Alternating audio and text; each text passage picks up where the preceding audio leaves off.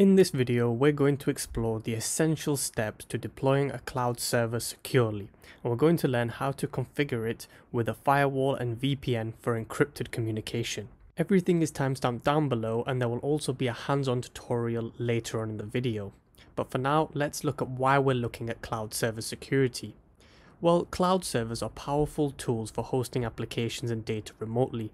However, ensuring their security is very important to protect against unauthorized access and data breaches. So why is the cloud currently stealing the spotlight, and why are we even talking about it? Well, that's because of two words: accessibility and scalability. Cloud storage itself gives you the freedom to access your data from anywhere, and you can scale up or down with ease without the hassle of purchasing and installing new hardware.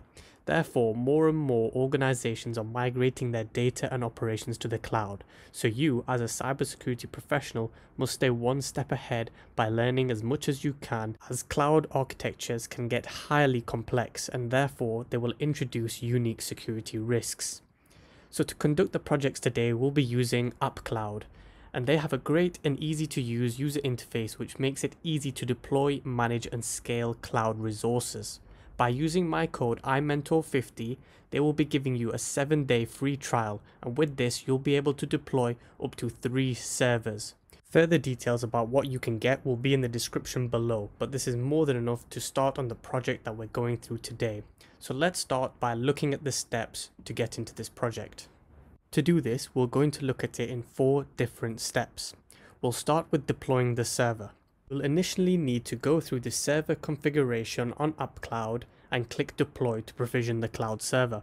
Once the server is finally deployed, you will need to note down the server's IP address and SSH credentials. This leads into step number 2. We'll be using SSH to remote onto the server. This will make sure that we can establish a secure encrypted connection for remoting onto the server, enhancing the overall security posture of the cloud environment. Once you've completed that step, we'll move on to step number 3, which is installing WireGuard. Now, why are we using WireGuard? Well, it's because its design principles align well with the needs of cloud-based applications and services. It's designed to be lightweight, but also highly secure. It operates at kernel level, meaning a faster performance compared to traditional other VPN solutions out there. So if you're not familiar, this will be a great project to get familiar with WireGuard VPN in a cloud service. Step number 4 will then be installing and configuring a firewall. So we're going to look at implementing specific firewall rules. This is because we now want to make sure we can block any unwanted connections and keep the server secure.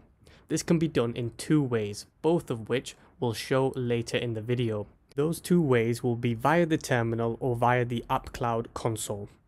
Firstly, with the terminal, we'll be using an Ubuntu server, which we'll get into shortly, so we will be able to install the uncomplicated firewall, which comes with many features for you to play around with after you've installed it. Once we've then completed this, I'll show you the second way to install firewall rules, and that will be via the UpCloud console, where we can import a set of pre-made rules, which is very easy to do so. The main aim of this step is to allow SSH and WireGuard connections, as the WireGuard connections use the UDP protocol.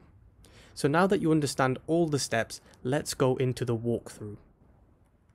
Hopefully by now you've signed up and got your 7-day free trial with my code iMentor50.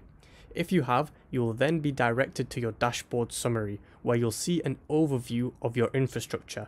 Obviously for now this is quite blank, but as we start to deploy servers, you can come back to this screen and you'll see that it's been populated with all the summary of your information. So now let's get into deploying our server, and when doing so, the first thing you'll be prompted to do is choose your data center location. Then start to look at the configuration. Again, if you're not sure, the €7 per month plan is a good starting point for this project. You'll also want to select the Ubuntu operating system. As you can see, there are many others, and you can also flick between the old versions, but for this project again, we'll need the Ubuntu server. Moving on to the login method, you'll want to configure your SSH keys that you'll need to use, so just add them in there, and you can also add in an initialization script if you're interested, but we're not doing so for this project. And then finally, just rename your host name or server name to whatever makes sense to you. Then all you need to do is click deploy, and the server will roughly take about 45 seconds to a minute to deploy, and when it does, it will flash green like you've just seen on the screen. Now we can click into the server detail to start to configure it further.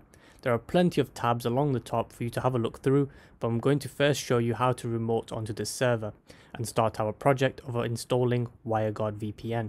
If you're unsure, like I said, the instructions are laid out here, and you can copy the code to the clipboard and easily paste it into your terminal. So let's do just that using the private IP address I was just provided on UpCloud. So then once you've remoted onto the server, you'll need to start to follow best practice, and that's done by ensuring it is up to date. We can do that by using the following command. All the commands will be linked in the description below if you're not sure what to write. Once that's complete and we know it's up to date, we can look to install WireGuard itself and all of its dependencies.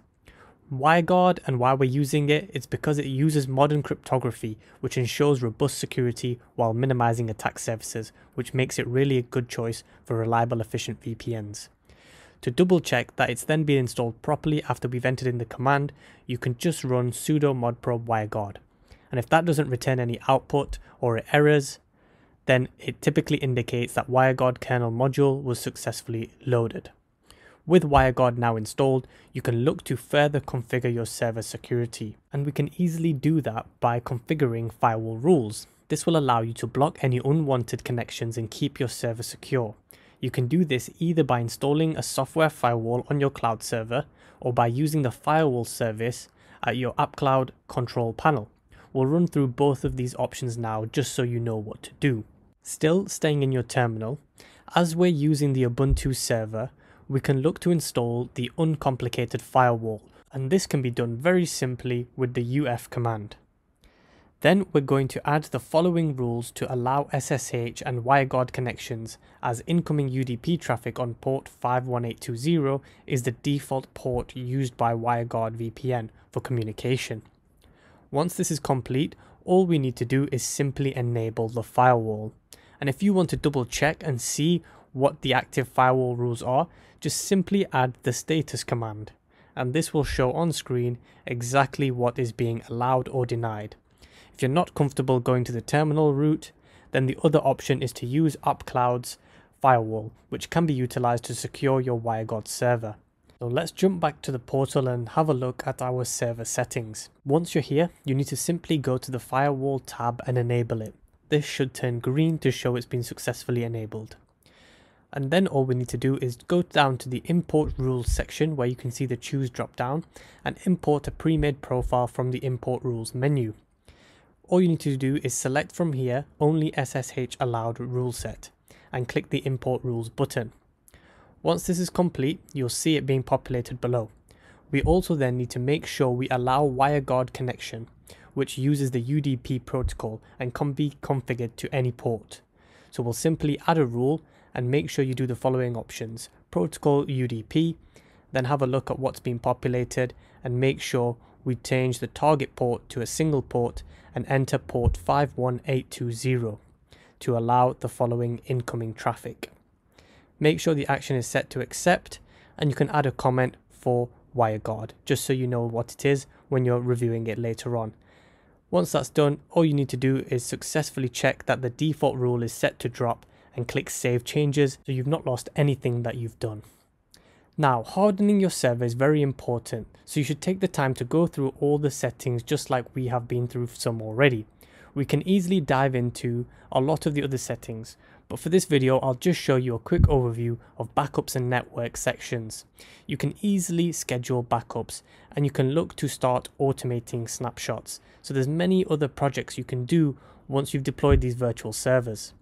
Have a look at these options and see what works best for any projects that you're thinking of doing. Also then, having a look over in the network tab, you can start to add in any new public network IP addresses or even private networks. But mainly overall, once you've set up and deployed your server and you've hardened it as much as possible, there are many links in the description that I'll put below for you to conduct some projects. This video was all about getting familiar with cloud server security, so have a look at everything that you can get your hands on, and there's plenty of ways to get in touch if you're stuck. But most importantly, if you've given any of these projects a go, leave a comment and definitely leave a like on the video. It massively helps it out and it shows me how much of you are enjoying this type of content.